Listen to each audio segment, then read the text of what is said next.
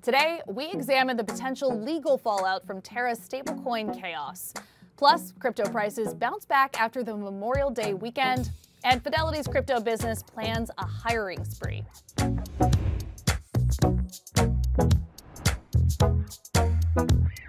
Welcome to CNBC's Crypto World. I'm MacKenzie Sigalos. Crypto prices on the move higher today. Bitcoin saw a big spike overnight, capping a rally that began over the Memorial Day weekend.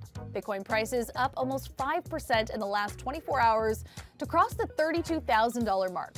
Ether bouncing back too from a rough few weeks, back up to just under $2,000. And Cardano is grabbing headlines, gaining almost 18% since noon yesterday to make it the sixth largest crypto by market cap.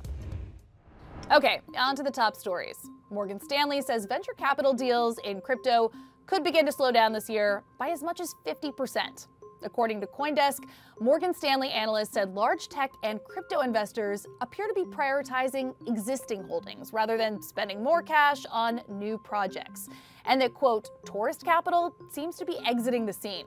It's most reminiscent of the crypto bear market that stretched between 2018 and 2019, the bank said. Next, Fidelity's crypto division is about to go on a hiring spree. The Wall Street Journal reporting that Fidelity Digital Asset Services, which is a subsidiary of the investment giant, plans to hire 110 engineers and blockchain specialists. It also plans to add 100 customer service specialists. That comes after the investment firm said it would let people put Bitcoin in their 401k accounts later in 2022.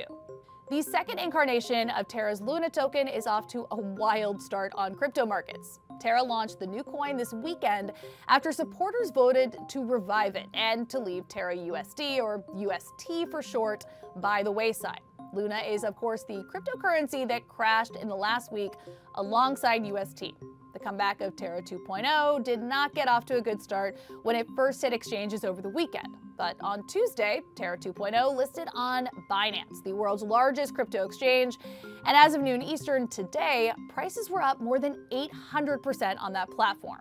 The fallout from the collapse of UST and Luna Classic, the previous form of the Luna token, remains far from over. Just today, regulators in the United Kingdom proposed new safeguards to make sure that similar stablecoins won't threaten the wider financial system. There's also the potential of civil or criminal action. A spokesperson from Terraform Labs declined to comment on the prospect of civil or criminal proceedings facing the platform or its founder Do Kwon, but we spoke with George Washington Law School professor Randall Eliason on the legal fallout from the stablecoin chaos. Let's start with the most basic question here. Could Do Kwon face criminal charges in the U.S.? Sure, potentially. It all depends on the facts. I mean, the important thing to remember in a case like this is just because people lost boatloads of money doesn't necessarily mean there was criminal conduct going on. There's a lot of investments fail, a lot of businesses fail, people lose a lot of money, and that's not always the result of criminal conduct. So, if investigators looked into it and found actual fraud versus it was a massive mistake or bad judgment or an error in the algorithm or whatever, right? If they find actual criminal fraud, then certainly criminal charges are potentially possible, but we don't know that yet, right? So how difficult is the burden of proof here for prosecutors? Well, it's pretty difficult. The criminal charges have to be proven beyond a reasonable doubt. I mean, that's the highest to a unanimous jury. I mean, that's the highest burden we have in the law. For civil sanctions, fines, and civil lawsuits by investors who lost money or civil sanctions by the SEC, the standard's far lower. They just need to prove, misconduct or fraud by a preponderance of the evidence. Criminal fraud, proof beyond a reasonable doubt, is a high bar.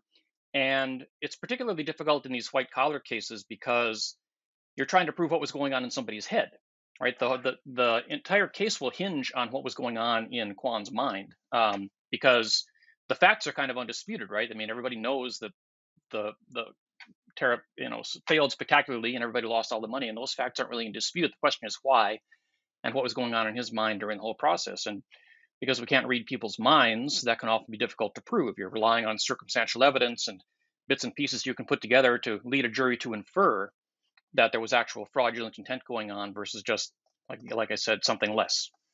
And so how do you do that? Are you looking at text messages, emails? How do you prove that intent? I mean, you look at emails, text messages, things like that. You hope to find kind of the smoking gun. Frequently prosecutors aren't fortunate enough to find that great email that lays out the whole fraud scheme.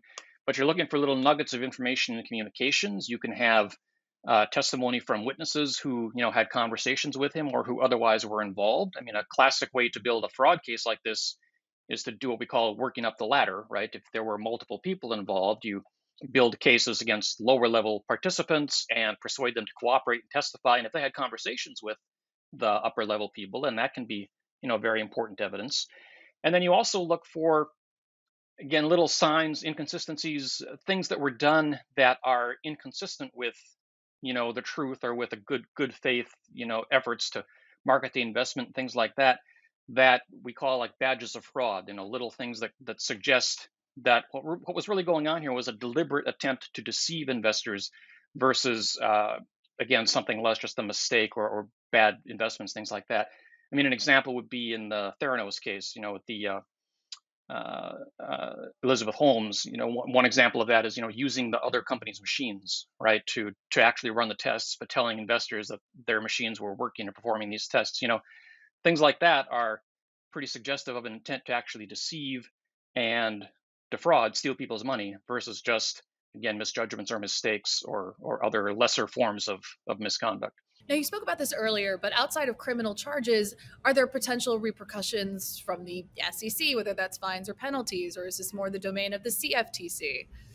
A lot of other potential repercussions are probably actually more likely, right? Because again, that criminal charge is so difficult to bring.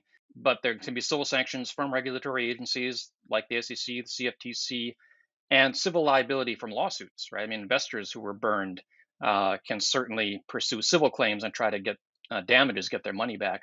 And again, that's probably, much more likely than potential criminal charges, given that the standard of proof is lower. So, frequently in these kinds of cases, the appropriate remedies end up being civil and regulatory and administrative and actually not criminal. I mean, how bad could the fines or penalties be from the SEC? Like, what's the worst case scenario here for Do Kwon? The fines can be based on the amount of the loss, right? So, I mean, they could potentially be pretty staggering when you're talking about what was a $60 billion loss or something like that in a case like this. So, potentially extremely heavy. There's going to be issues with jurisdiction and things like that too. Since he's not in the U.S., South Korean authorities might have something to say about possible sanctions, and so there are a lot of other potential agencies or governments, who could take a look at this conduct in addition to the private individuals who were harmed. Okay, that's all for today, but we will be back again tomorrow, and we'll see you then.